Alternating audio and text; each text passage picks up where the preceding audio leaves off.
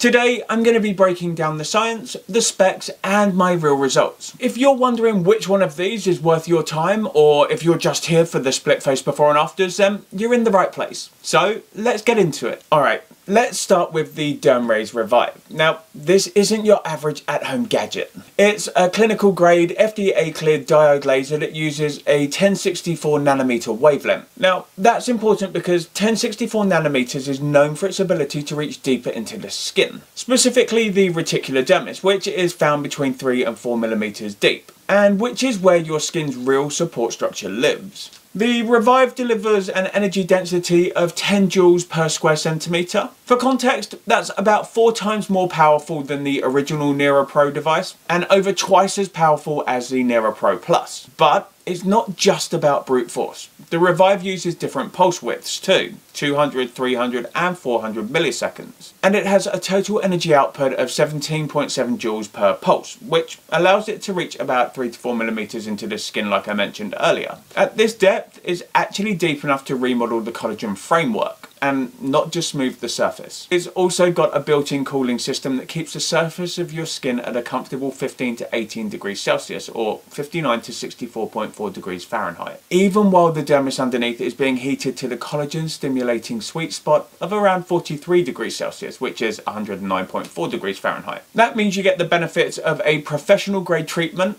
but without the discomfort that you might expect from a device this powerful. But the Revive isn't just about collagen either. Because of the way that it targets water, melanin and hemoglobin, it can also help with pigmentation, redness and even pore size. It's a bit of a multitasker and I'm loving that. Now the treatment schedule is pretty reasonable, 3 to 4 times a week for the first 2 weeks, then 2 to 3 times a week for 3 weeks, and then after that just a once a month to maintain. So basically you're not tied to your bathroom every single night. But let's get into the science and the real world differences between these two devices, because this is where things get interesting. First up, wavelengths. The DermRays Revive, as I mentioned earlier, uses a 1064nm diode laser. That's a wavelength known for its ability to penetrate deep, about 3 to 4mm deep into the skin. Now, like I touched on earlier on, this means that the frequency of the Revive is actually penetrating into the reticular dermis, which is basically the foundation of your skin structure. Now, if you're looking to actually change firmness and contour, then this is the layer that you want to target. The NeuroPro Plus, on the other hand, uses a 1450nm laser, and this is more superficial as a wavelength, only going about 0.5mm deep into the skin. At this point, it's focused on the papillary dermis layer, which is much closer to the surface. That makes it absolutely ideal for fine lines, texture, and just giving your skin that polished, fresh, Photoshop in real life look. Between these two devices, energy density is another big difference. The Revive delivers 10 joules per square centimetre, which is a lot more power compared to the NeuroPro Plus, which sits at between 2.1 and 3.8 joules. But the reason for this is simple.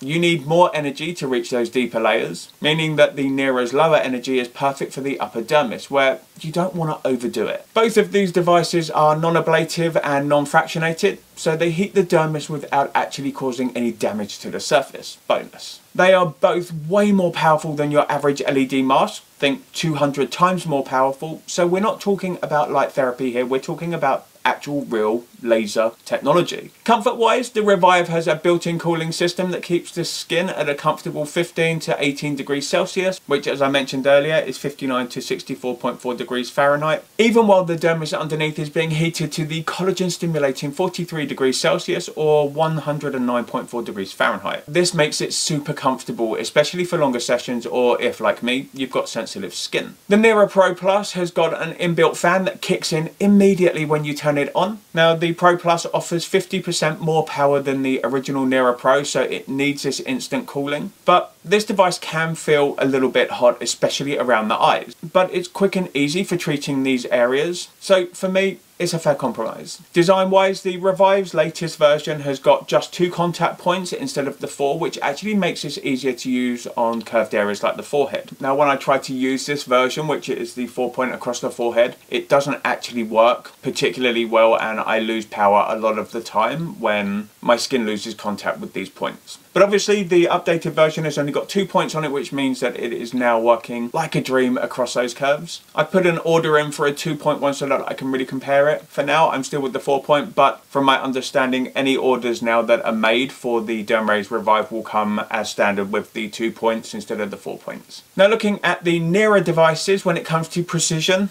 the smaller opening makes these absolutely ideal, especially with the nearer precision device. The larger opening is definitely more suited to treating larger areas of skin, the upper cheeks, around the jawline, whereas the precision model is made for getting right up into those real tight creases and areas where maneuverability is a bit of an issue with these larger devices. Now, like I mentioned earlier, the protocols are different between these two devices. With the Revive, you're looking at 3 to 4 times a week for 2 weeks, then 2 to 3 times a week for 3 weeks, and then after that just once a month to maintain. The Nero Pro Plus is more of a daily commitment for the first 90 days, and then you can drop it down to twice a week, which is what I'm doing now to maintain. If you're using the Revive, it's pretty straightforward. All you're going to do is you're going to cleanse your skin, you're going to pat it dry, and then you're going to place the device flat against your skin until you hear the beep. Then you're going to move it in small sections, just overlapping slightly as you move it. And a half face treatment takes me roughly around about 5 to 7 minutes to do,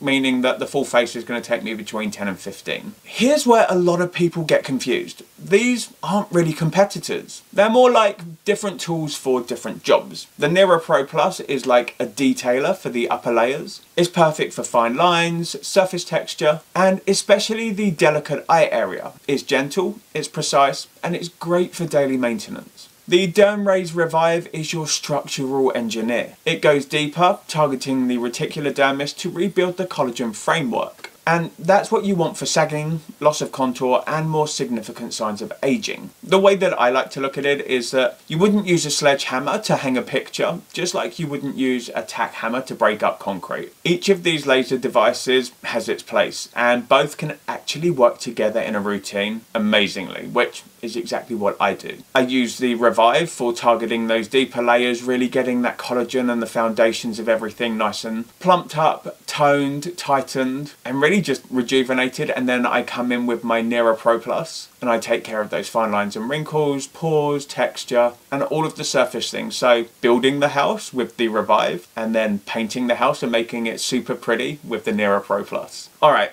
let's get a bit nerdy here. The reticular dermis is the thick lower part of your dermis. It's packed with dense collagen and elastin fibers, which are basically the scaffolding that keeps your skin firm and lifted. Now, as we age, this collagen breaks down and it gets disorganized. And this is what leads to the sagging and deeper wrinkles forming. The 1064 nanometer wavelength is ideal because it can bypass the upper layers and deliver energy right where it's needed. And it can do all of this without damaging the surface. Basically, when the Revive laser hits the reticular dermis, it heats the tissue to approximately 43 degrees Celsius, which is 109.4 degrees Fahrenheit. This triggers a process called selective photothermolysis, basically controlled heat, that stimulates fibroblasts, which, if you don't already know, are the cells that make collagen and elastin. You get an immediate tightening effect from collagen contraction, and then over the next few weeks your skin starts building new, better organized collagen. The 1064 nanometer wavelength also targets water, melanin, and hemoglobin,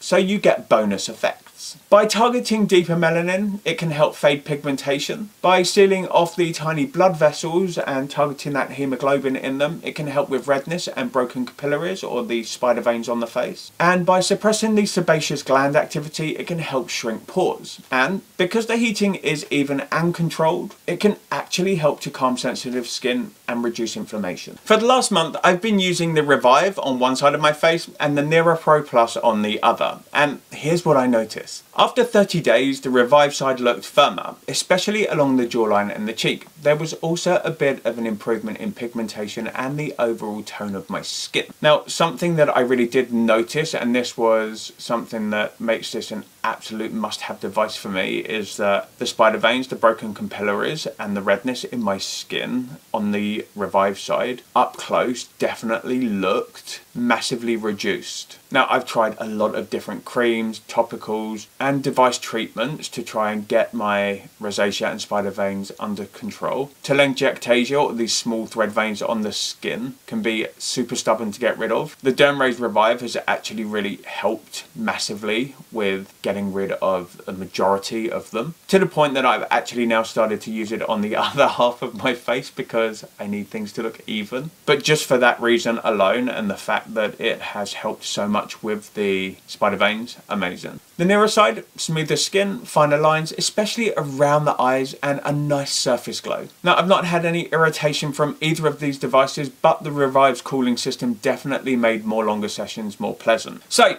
who is the Revive actually for? If you're dealing with moderate signs of aging, think sagging skin, deeper wrinkles, or loss of contour, then this is where the Revive really shines. Its deeper reach means that it can target those structural changes that more superficial treatments, like with the Nero Pro Plus, just can't touch. It's also a multitasker, so if you want to tackle firmness, pigmentation, redness and pores all at once, then the Revive's 1064nm wavelength is designed to do just that. This one, in my opinion, is a really good option if you've considered professional radio frequency, but you want something that you can use at home. If you're not a fan of daily treatments, then you're also going to appreciate that the Revive is less demanding after the first month of use. And if you have sensitive skin, then the combination of the 1064nm wavelength and the cooling system that's built into this makes it gentle enough for most people.